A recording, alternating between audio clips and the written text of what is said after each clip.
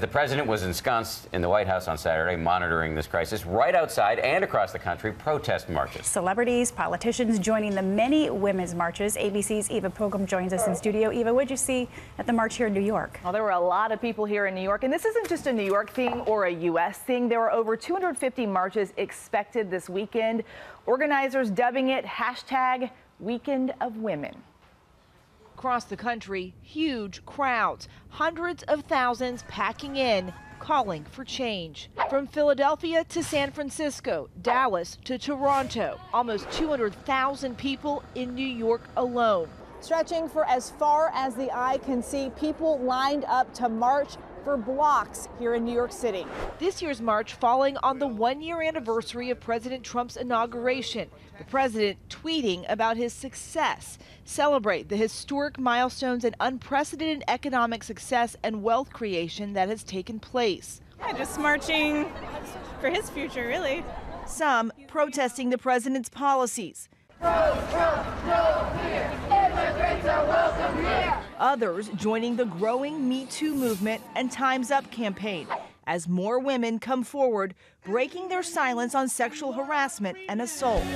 In L.A., celebrities turning out in force. Natalie Portman opening up about her own experience at just 13 years old.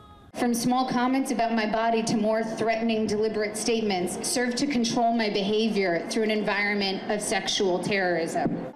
And Scarlett Johansson taking aim at actor James Franco, who recently denied allegations of sexual misconduct. Franco wearing a Time's Up pin at the Golden Globes.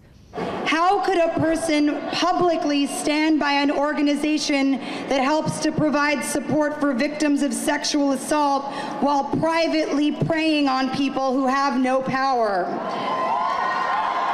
I want my pin back, by the way. Viola Davis calling for all Americans to stand up for each other. Your job as an American citizen is not just to fight for your rights. It's to fight for the right of every individual.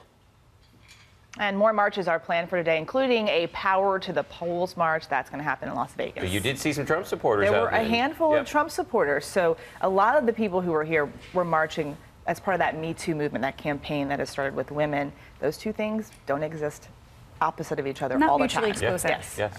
Thank you so much, Thank Eva. Hi, everyone. George Stephanopoulos here. Thanks for checking out the ABC News YouTube channel. If you'd like to get more videos, show highlights, and watch live event coverage, click on the right over here to subscribe to our channel. And don't forget to download the ABC News app for breaking news alerts. Thanks for watching.